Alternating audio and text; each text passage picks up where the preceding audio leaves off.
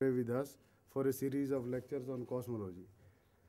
We had been waiting for these lectures since November 2006. He had inaugurated this center. He does not require any formal introduction. He is the only scientist today in the country who is known to all the sections of Indian society. He has widely written on science policy of India. He has reached common people of the country through his popular writing. For school children, he has written wonderful popular books and short stories. Last but not the least, wonderful NCERT books have been compiled in physics under his supervision. He is a celebrated scientist, but he is not only that. He is not only celebrated scientist, he is a movement for science in this country. And the young minds, many young minds today are attracted to science career thanks to efforts made by Professor Narlikar. He established a wonderful institute called Ayuga in Pune. Ayuga is established with a mission. And this is the expression for the ideas and thoughts of Professor Narlikar. It had a mission, noble mission, to support research in the university sector. Our center is really inspired, totally inspired by the philosophy of Ayuga. And we have been supported through various mechanisms of Ayuga. I am indebted to him that he is here for the series of lectures on cosmology, which is a great support to the center, to all of us. Since there will be no formal vote of thanks, sir doesn't like those rituals, so I'll thank him in advance for the interesting lectures that he is going to deliver to us. And I request all of you to switch your mobiles off. Okay. And I also request to give questions at the end of the lectures because he has to cover certain amount of material. So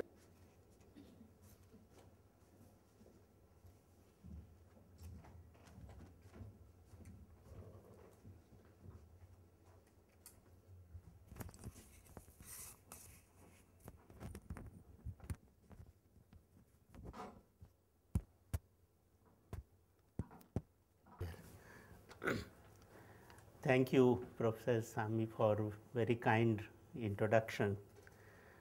I recall visiting this center in the early days, and now the center is flourishing, and I wish the center further successes and expansion in its activities in the years to come. I am talking about cosmology. And as you see, is there a pointer or okay? As you see here, I've said from the sidelines. So what I mean is the following. Maybe you have been watching hockey matches, and you will be watching football World Cup. So when you watch the match, you can watch it as a spectator sitting further out, and you can be more concerned but not direct participant in it. If you are a coach or a replacement player, you are sitting on the sidelines and you are watching what is going on. You cannot interfere with the match, but you are deeply interested in it. So my role in describing cosmology today is that of a person who has been involved with the subject, is deeply concerned about it, but not actually playing an active role in what I am going to describe. So it's a description which has which dates back to history much before my time, and relates to areas much more than what I have myself been connected with. But I am interested in all of them. And as you see here, I had given these lectures in the first form in European Southern Observatory in Munich in 2006. And since they are more of a historical development of things from there to the present, broadly the subject matter has not changed. So I start with this question, when did modern cosmology begin?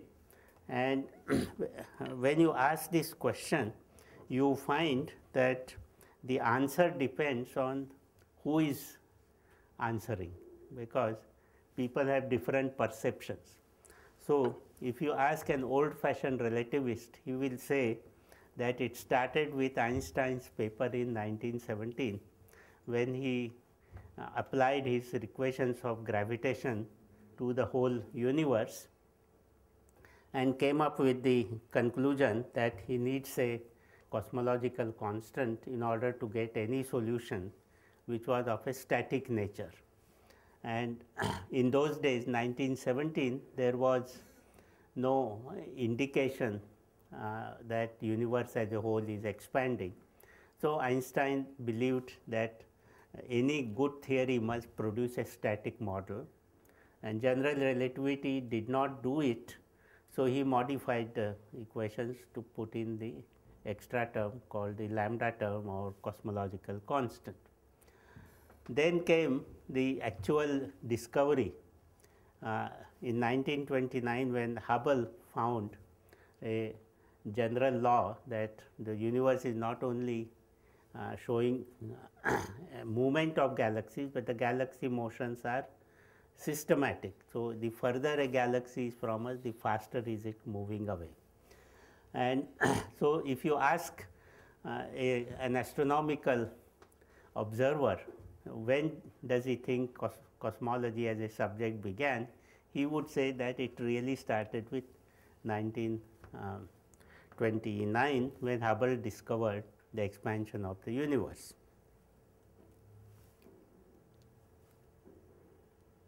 So I should push, how do I do? Down. Not moving.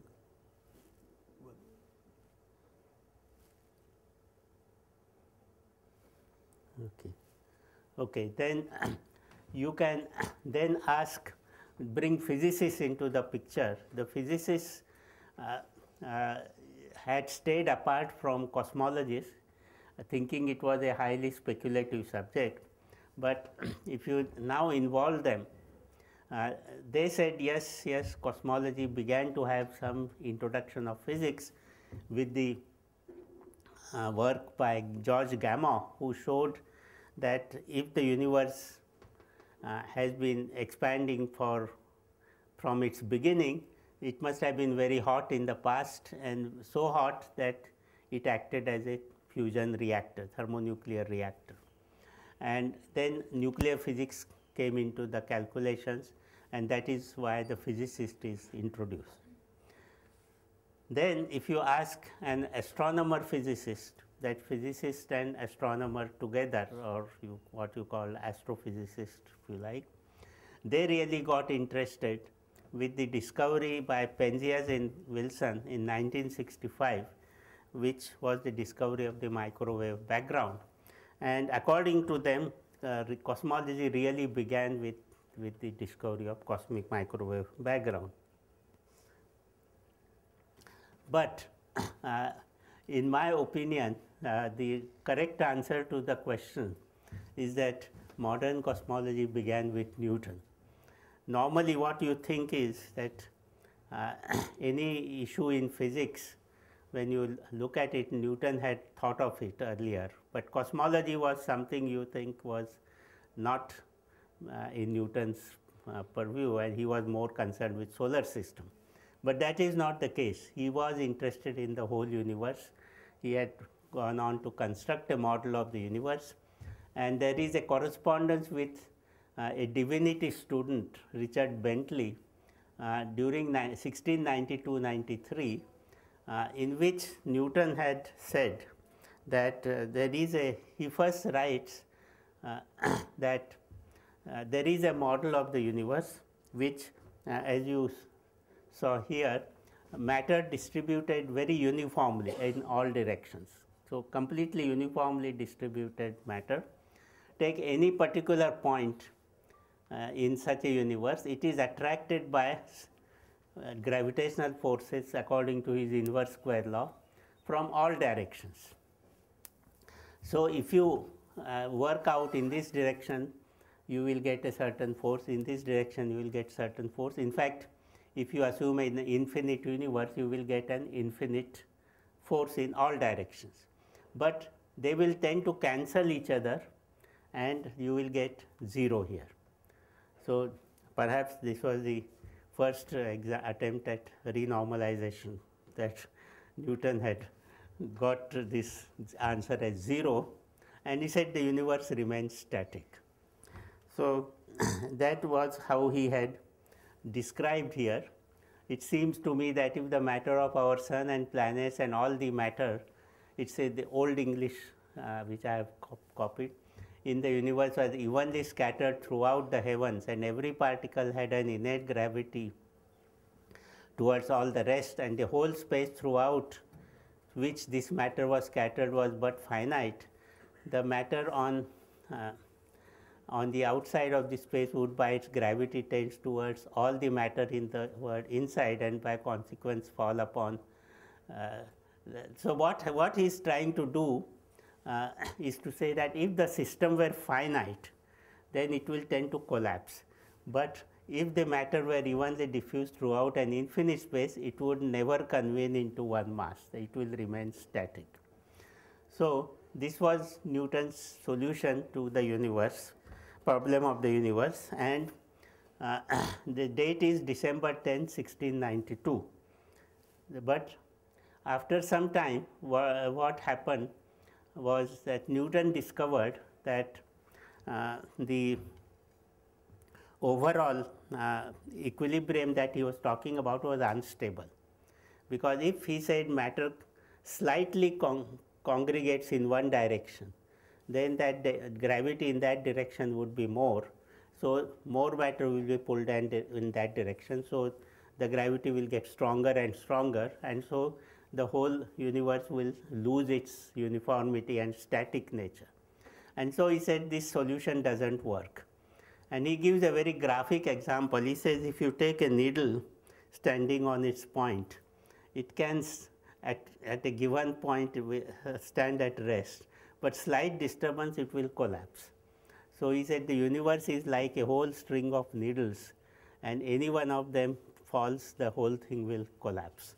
So it was a very perceptive view of what was going on, and he then did not go further as to how to resolve this situation. So from Newton we go to Einstein as the next step, and what did Einstein do was he assumed the same thing about the universe that Newton had assumed: homogeneous, isotropic, finite and static. Newton had talked of infinite universe.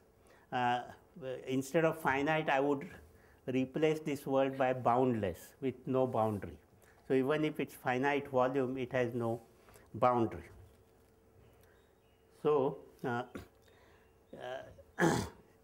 Einstein's idea was, given enough matter, the universe can be closed, that is geometrically it will be a finite system. Is this a unique solution for homogeneous isotropic universe? Einstein believed so, because Einstein thought that he had got a ideal solution in which the curvature of space was determined by how much matter density was involved. So he felt that it conveyed the spirit of relativity, that intimate relationship between matter and geometry. And what is more, he thought this was a unique solution of his equations. And if some solution is unique, then it has a special status. You feel that nature must follow that unique solution. So he was very happy with this, but his happiness lasted for only a few months, because De Sitter found another solution which was quite different from what Einstein had got. And this solution, the line element is given here. This was the way De Sitter had given it in his paper, which is not the way you normally write the De Sitter line element. you can write it in this form by some coordinate transformation. You can convert it, and let me go to one point. When De Sitter published his, yes, right.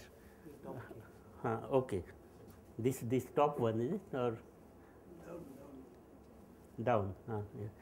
Here, what I want to tell you is that De Sitter used very strange units to describe the matter, and now we have real light. Okay. And his units were the following. For mass, he chose the solar mass instead of grams per CGS units or MKS units. Distance he chose was in astronomical units, and time he measured in 1 day. The very strange units. I don't know why or how he thought of this. So in those units, the speed of light is 173. You can work out, I think, that this is so. But anyway, that is irrelevant.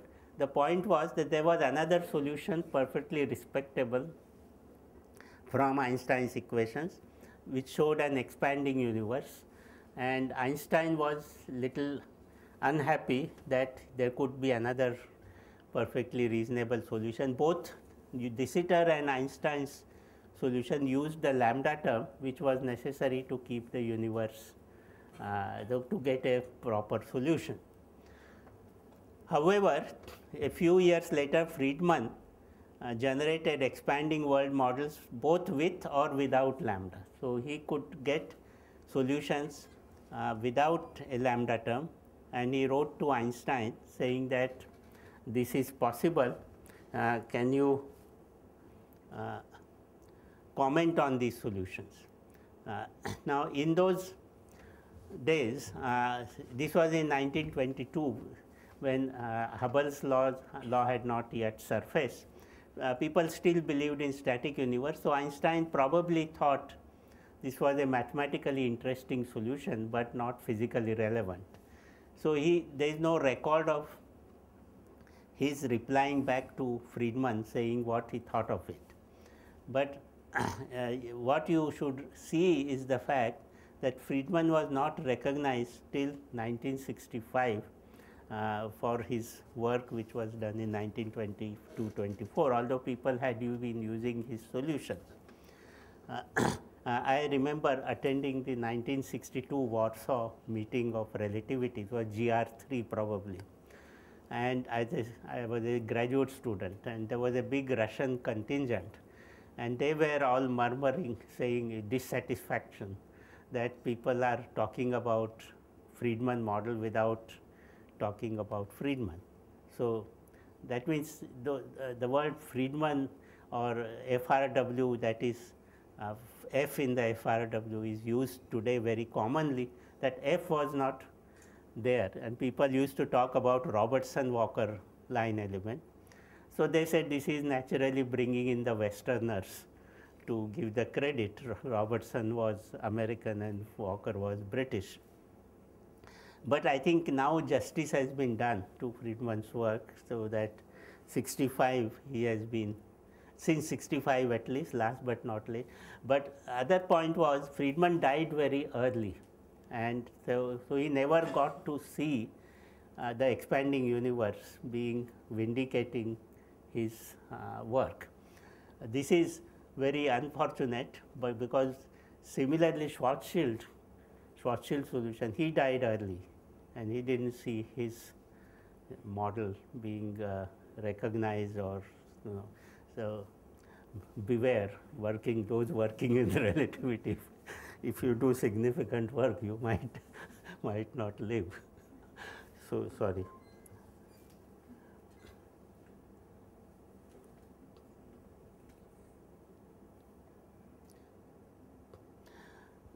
So what happened was, parallelly, Lemaitre, who was unaware of Friedman's work, independently derived the same solutions that Friedman had got.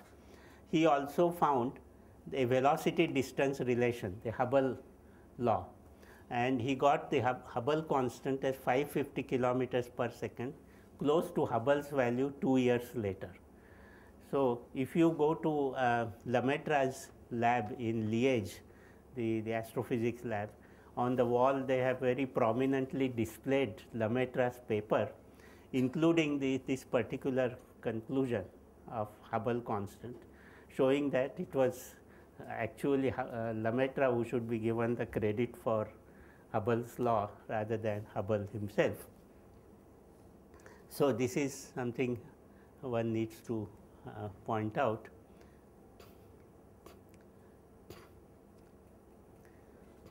And just an indication of how this whole thing was in the air.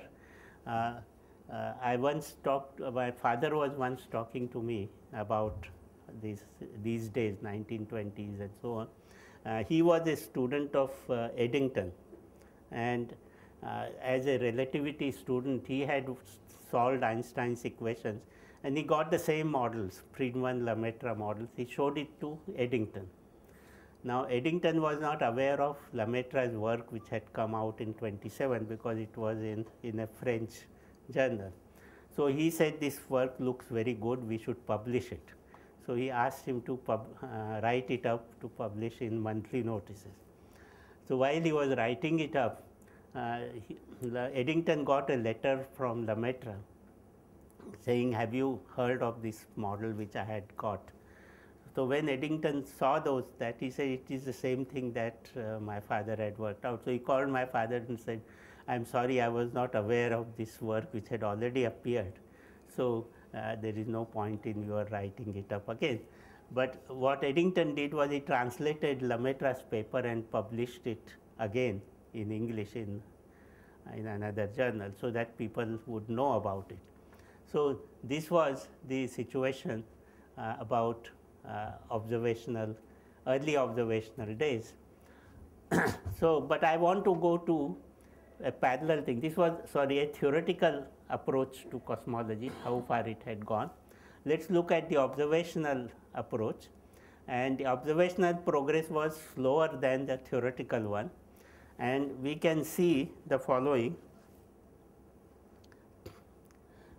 There were a lot of controversies about the extragalactic universe. How is the universe distributed outside our galaxy? Today, people or students who work in cosmology are unaware of what the subject has gone through. So they think everything is ready-made. Take a homogeneous isotropic universe. There are galaxies, clusters of galaxies, and so on. It's all given to you. But I always feel that in science, one should not only teach science, but also history of science, how the scientific ideas developed. So there was a debate in the second decade of 20th century between Kapteyn and Shapley. And the debate was, where is the sun located in the galaxy?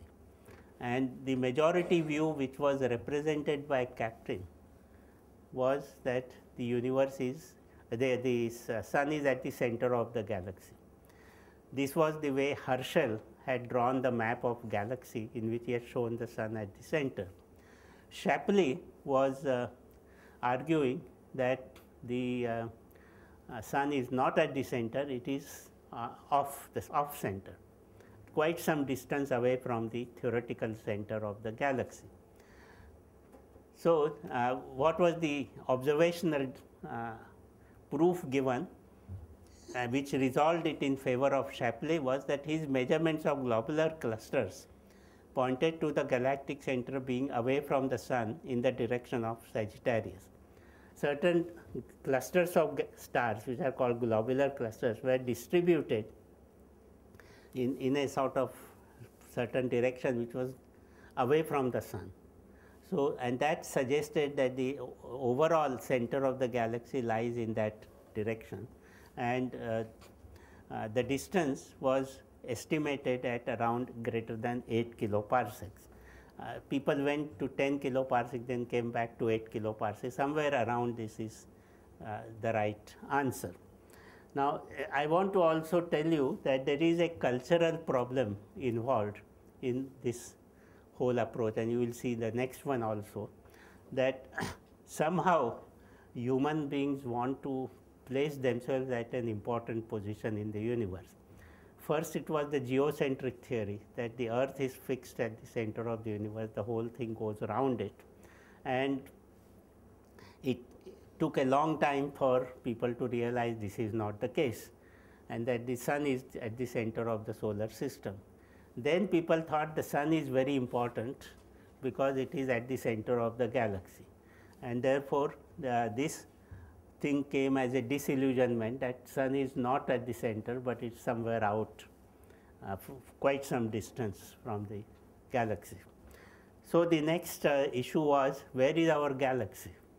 And the people thought that our galaxy is the only important object in the universe. There is nothing else after our galaxy.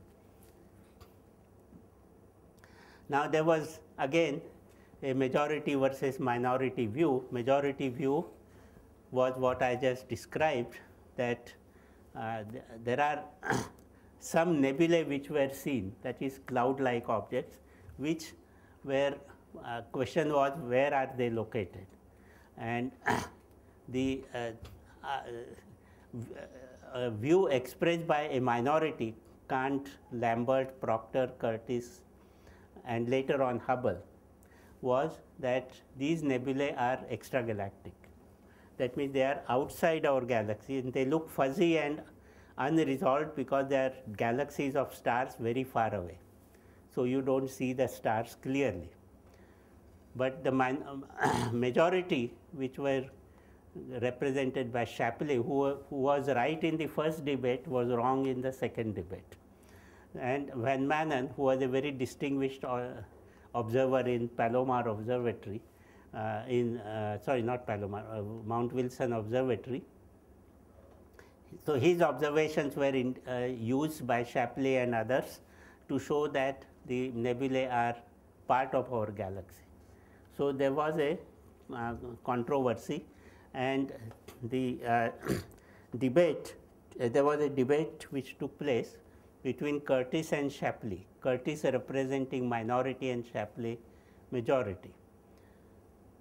And the reason what Van Manen was saying was that these fuzzy things showed across the line of sight motion, that is transverse motion.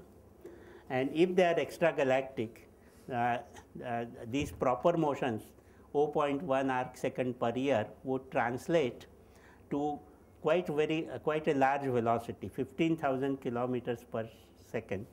And they said this will be too large for equilibrium of galactic system.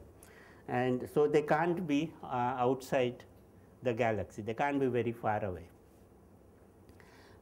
And so, of course, when this conclusion is drawn, you should ask, are the observations good enough for this thing? So Van Manen's observations, people tried to repeat, but they could not get those transverse motions that people were Van Manen had reported. He was, however, a very distinguished astronomer. So even Hubble, who was getting contradictory answers, did not contradict him openly. They were in the same observatory, colleagues. But Van Manen was respected, greatly respected. Hubble was a new kind of astronomer. So he went very circumspectly. He started working on different galaxies. He found their shapes and so on. And he, in a way, he completely sidestepped what Van Manen had said. So he didn't get into controversy, and gradually showed that these galaxies are extragalactic. They are not part of our system. So it's very interesting to read some of the accounts of those days.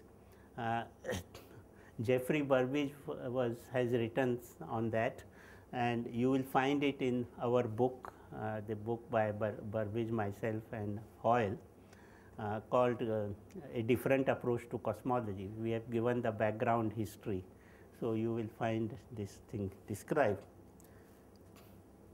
So let us now come to Hubble's law itself. Now, Hubble found gradually spectral shifts, that is the lines shifting towards the red end, and the amount of shift was greater for more distant galaxies, fainter and smaller galaxies. So, he got a straight line relation, and the points through which he was drawing the straight line, these points are given here. Now, you can statistically always draw a straight line, but does this really convince you that there is a velocity distance relation? Especially what happened was, some of these distances are not correctly measured, were not measured by Hubble correctly. This was realized, and in 1981 Hewitt replotted the same points here. So, you can see there is a one point here. Now, do you see a rise, or can you draw a horizontal line? What can you draw? In short, observationally the data was not really good enough to draw the conclusion that the universe is expanding. But the conclusion that was drawn turned out to be correct, because later on people found more of galaxies and further out, and they were consistent with expansion. One could make a similar criticism or comment on the very famous bending of light experiment which Eddington did.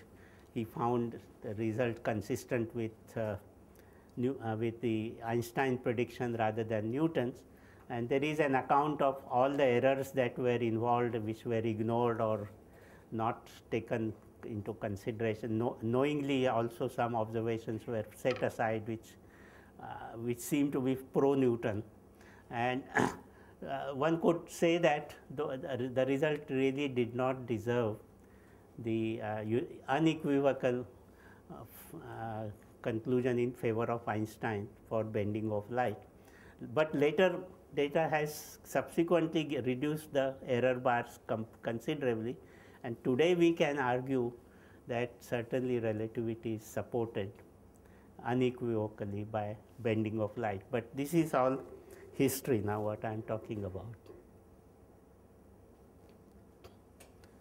So, this is Hewitt replotting Hubble's data. So, what about the Hubble relation itself? So, it was in the air since the early 1920s. Many people felt there was a shift in the spectra which is in proportion to distance, and there were people like Wirtz, then Lundmark, who had found this relation. I had already given Lemaitre's 1927, and Hubble can be credited with giving a most comprehensive observational basis for velocity and distance, but he was certainly not the first to talk about it. And the value which Hubble gets, which was accepted in cosmology till 1952, was h naught equal to 550 kilometers per second per megaparsec. Today the value given is about 70. So, just 70, not 570. So, you can see by what factor corrections have been made subsequently. So, in 1929, cosmology had become interesting enough for New York Times to refer to an expanding universe on the front page. So, sorry, let's.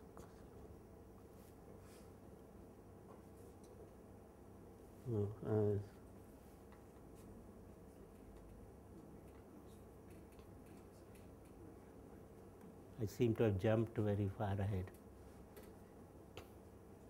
Yeah, this is where I was. So, when the expanding universe idea became well received by people, Einstein had second thoughts about lambda term that he had introduced in order to get the static universe, because he saw that solutions were available without lambda which showed expanding universe. So what you called Occam's razor, that is minimum assumptions are good or better in a theory than a theory which has more parameters. So he said, let's discard lambda.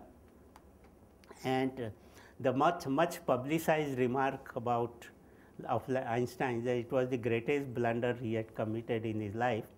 I tried to look up in various books. You never find this remark in Einstein having said this. So I mentioned to a few experts, and they said, no, he never said that. Then how did it come that Einstein said this? So he said, it turned out that Gamow wrote an autobiography in which he says that Einstein had visited him and they talked about cosmology, and Einstein had said that to him. So it's a kind of hearsay remark which a court of law would not allow. That he told me like this. But in a sense, Einstein was certainly disillusioned. So in that sense, he was correct, and he discarded lambda. But there is a paper by Einstein and de Sitter together, in which they put a lambda equal to 0 and k equal to 0, the curvature parameter 0, and they got the simplest model, which was of course obtained by Friedman earlier. But it was not, Friedman's paper had not been appreciated by then. So now we come to this. Can the curvature parameter be determined by observations? That is, you have this line element, Robertson-Walker. This is homogeneous isotropic expanding space. S is a function of time. K can be 0, 1, or minus 1. So can we determine K, whether the universe is open or closed? This is what Hubble wanted to do as the next project. So what he wanted to do was to count galaxies brighter than a given magnitude. Up to a given faint level, you count how many galaxies are there.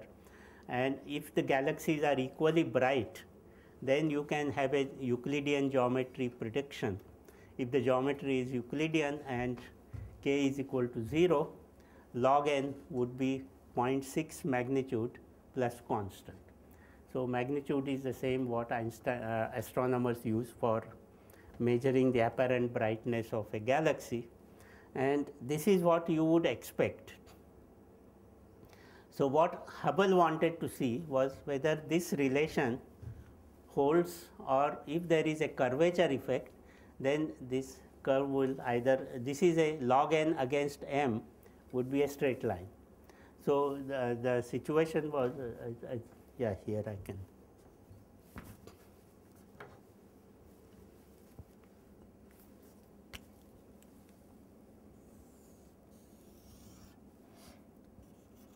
This is m and this is log n. So as you increase m, you are going to fainter galaxies. This is what you have to remember.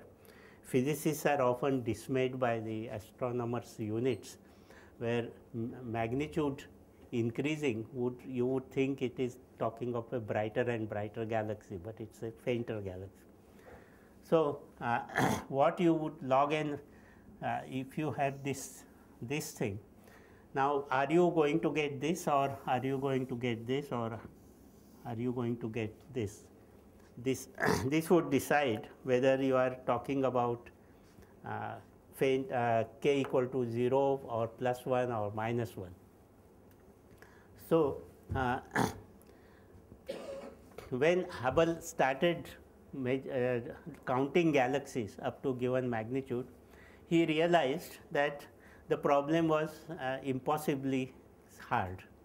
That means there are so many galaxies that if you really want to see the difference between the three possibilities, you have to go to very faint galaxies. So faint means if you are looking at very far away distance, there are a lot of galaxies you have to count. So it would have been physically impossible for them to do this work. Now today people can do this work because they can read the plates automatically by a computer, and the computer can count whether there are 1 million galaxies or 2 million galaxies which you can imagine if you start doing by hand or by eyes, you cannot do it in your lifetime. So Hubble, of course, was unaware that or didn't expect the computers to be discovered so soon. So what he thought was that he can use this inadequacy of approach to ask for a better instrument. So he was that much of a politician. So he said, he proposed the 200-inch telescope. He said, give me a better telescope, I can tell you whether the universe is open or closed. This was his idea. So,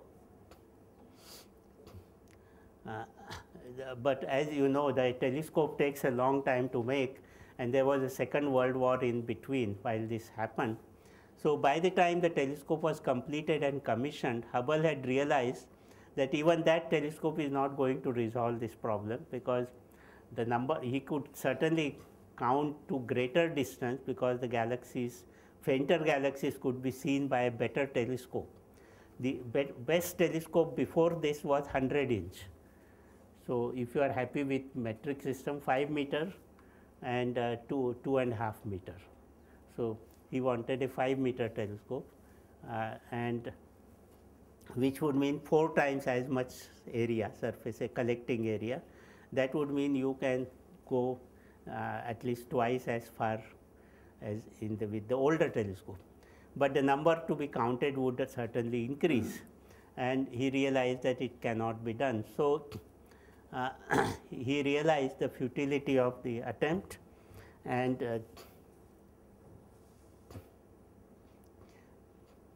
the reason was n becomes very large number to be counted. M must go down to very faint value, so you are not very certain about what magnitude you are counting. When you are going to very faint objects, your accuracy level goes haywire. Then there is a standard candle hypothesis that each galaxy has got the same brightness. Otherwise, you will have a very faint galaxy, intrinsically faint galaxy will look faint, so you will think it's very far away, but it may be very close. So you can run into all kinds of problems if this hypothesis is not reliable.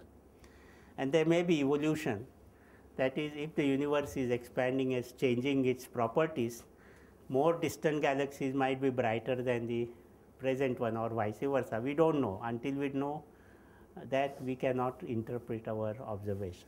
So all these problems were surfacing, and Hubble gradually forgot about it. He said, what he had promised. And other people also, they had realized it sooner than Hubble, but they could not call Hubble wrong, because Hubble had his own stature by then. So they kept, just as Hubble was avoiding confrontation with Van Manen, other astronomers were feeling that Hubble was not quite right, but they didn't want to say so. But Hubble himself realized that it's not going to work out, so he felt that he had given whatever, for wrong reasons, he had given a good telescope to the astronomical community. It can be used for other purposes. And this is something which recalls to my mind a statement made by Chandrasekhar when he was interviewed by some of us in Tata Institute of Fundamental Research. I have the taped version of that interview now on DVD. That he said that Eddington and Hubble had called a press conference when they announced that when the 200-inch was approved for construction in the 30s. So the press asked them, what are you expecting to find with this object? Why are you building it? So he said that if we knew the answer, what we will see with it, there is no point in building this instrument. So which means he had an open mind as to what you should do. Today, if you want to have a telescope, you have to give an extensive report saying what you are going to find with it, what has been found, how is it going to add to it. There are different columns which you have to answer. So that openness of, or the spirit of adventure has gone out of science if you are only looking for the expected thing. So this is something I want to comment on later also.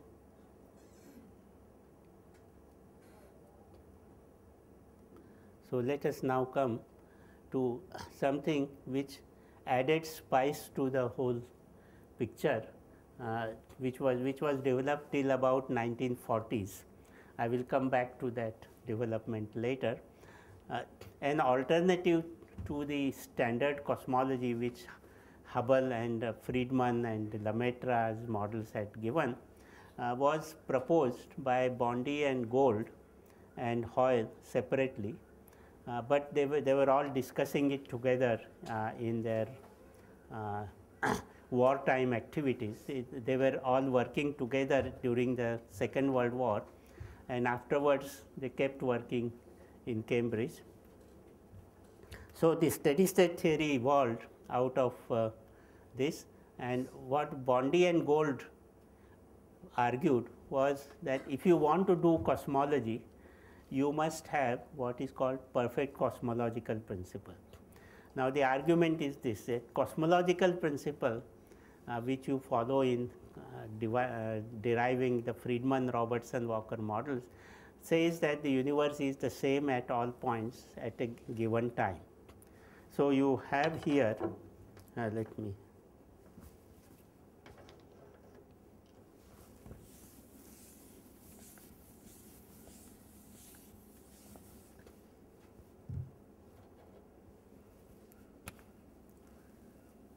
if you take t equal to constant as surfaces, hypersurfaces in space time, so t is going this way, then t equal to constant, the universe is homogeneous and isotropic according to our assumptions. So supposing we are here somewhere and we are looking at universe at very large distances. So this is the light cone drawn backward. So a light ray comes from very far away to here. Now what has happened, as you notice, it is intersecting these surfaces at earlier and earlier times.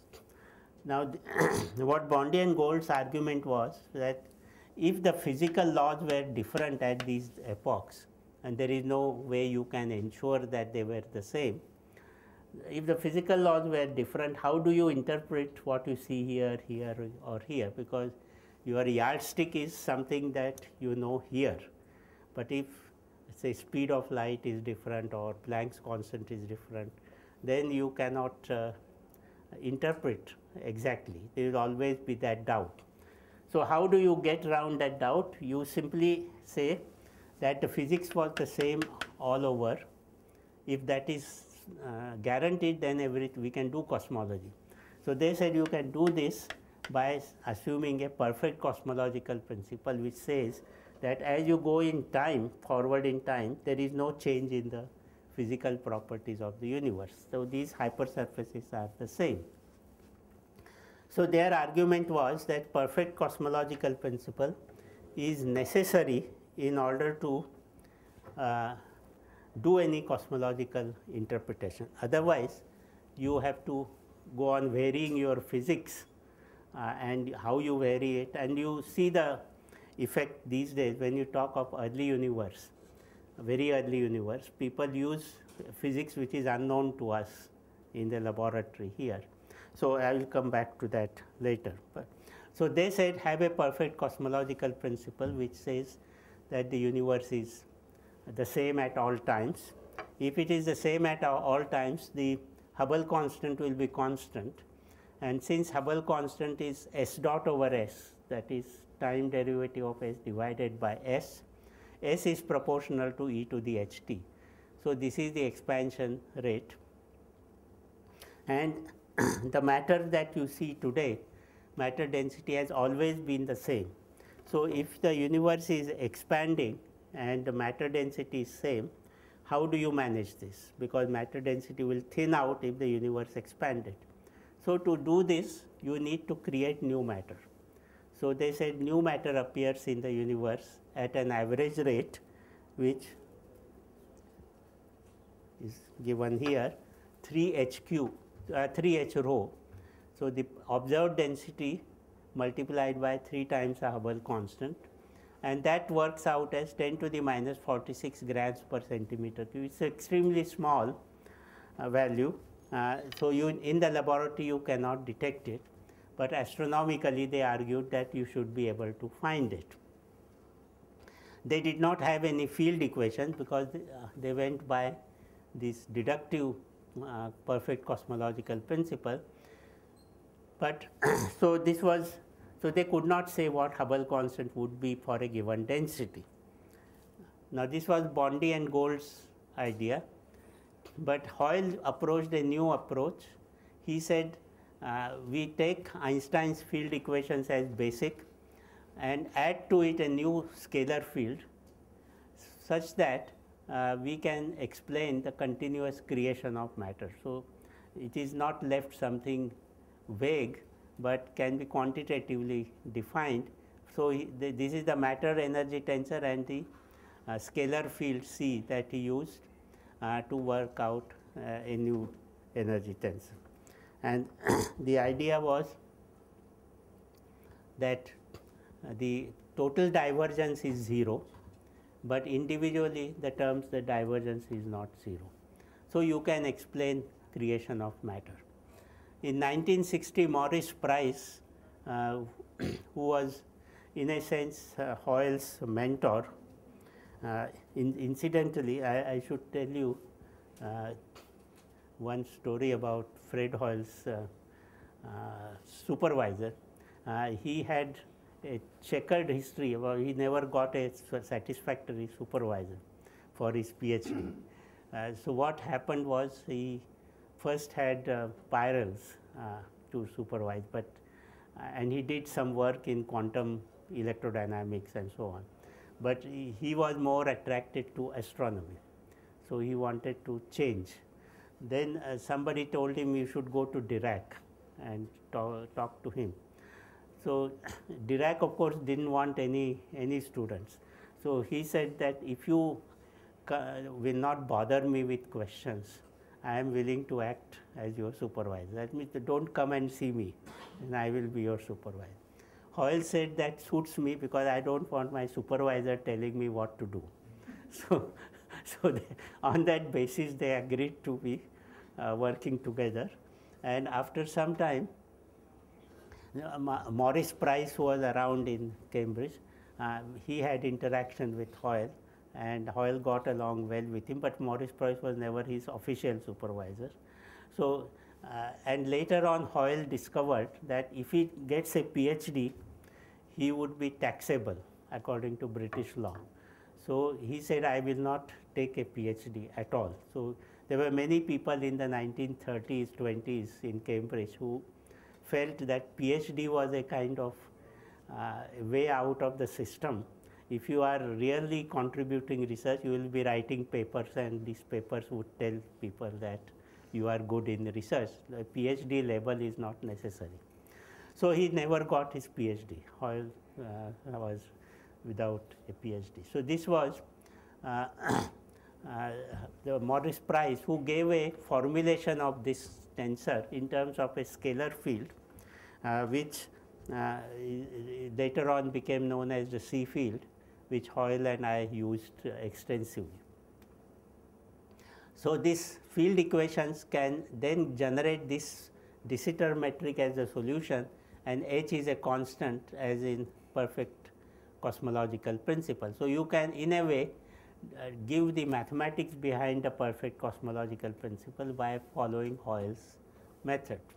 So I will finish by describing one important controversy which arose in connection with steady state cosmology. Because when there were two cosmologies in the field, one was the Big Bang and the other was the steady state, the question naturally came in front of the observers, who is right? How do you decide?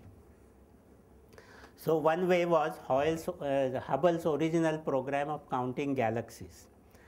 Now, as you saw by 1950 or so on, when steady state theory was in the field, Hubble had already given up on counting galaxies, and it was going to be a very problematic thing. So he the radio astronomers instead came and said, we will take up your program because radio galaxies are very few. So we don't have the problem of counting.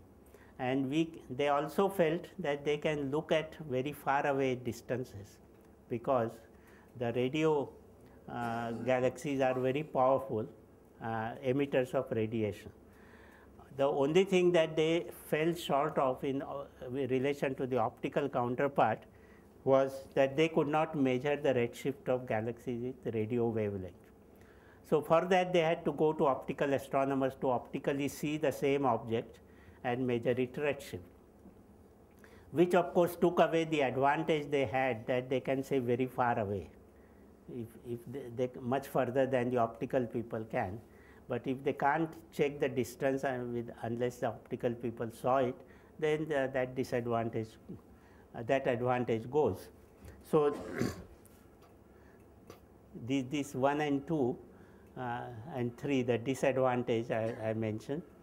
So what they wanted to do was the same thing that optical astronomers did. In a Euclidean geometry, if all galaxies were equally bright, luminosity is L, the faintest source within a given distance d will have a flux S proportional to L over 4 pi d square. This is a geometrical factor.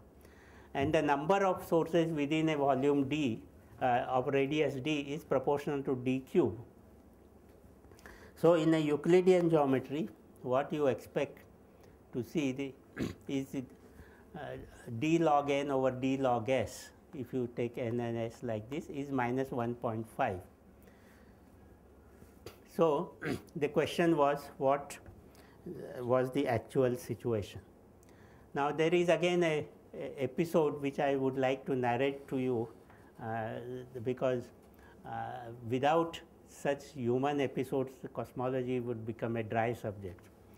So Ryle and Gould was the one of the co-originators of steady state theory, and Ryle was the radio astronomer who had offered to do this test.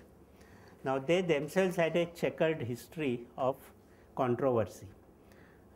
In the very early days of radio sources, Ryle claimed that all radio sources are stars in our galaxy. Again, the same kind of thing, that they can't be anything beyond our galaxy.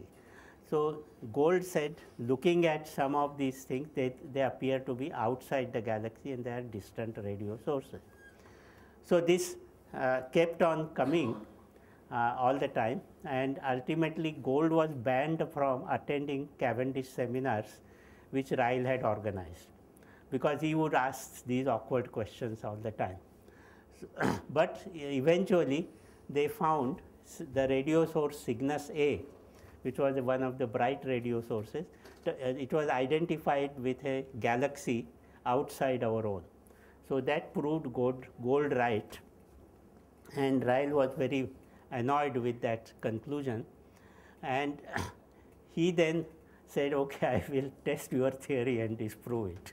So that is the reason why Ryle was somewhat prejudiced against the steady state theory. And of course, culturally, everybody liked the Big Bang theory because it gave rise to creation at a given time. So these cultural aspects are always very important. When you examine, Ryle's family was of several bishops. So there was a religious kind of bias in him, which came out whenever people discussed implications of his work. Anyway, this slope was expected to be minus 1.5. If you took the expanding universe, the slope would become 1.5, 1.4, 1.3, etc. That is the prediction. Now, what Ryle found in 1955 was n, that is this index n was 3. So minus 3. He said that's so much more than 1.5 that steady state theory is disproved. Then after 1958, he found that there were errors in the earlier survey, so he redid this thing, and he came down to 2.2. Then in 1961, he did it with more accuracy. He found it came to 1.8. Now, when he announced this result in the Royal Astronomical Society, Bondi was asked to comment, and Bondi said, "This is the history." He said, "I am willing to wait another 2-3 years, it will come down to 1.5. So that annoyed Ryle very much because this was a kind of suggesting that he had been making mistakes, which in fact he had not appreciated the errors. So what happened was, other surveys like Mills in Australia and Bolton in Caltech, they found that slopes were consistent with 1.5. But of course, the situation was Ryle was looking at northern hemisphere and Mills was looking at southern hemisphere. So there could be difference between north and south, but there were certain common areas of the two surveys. And there it turned out gradually that Mills was better organized in detecting errors than Ryle. So this thing was getting into melting pot, and in 1961, when Ryle's data came, Hoyle took it seriously. He said, "We should try to understand why it is steeper."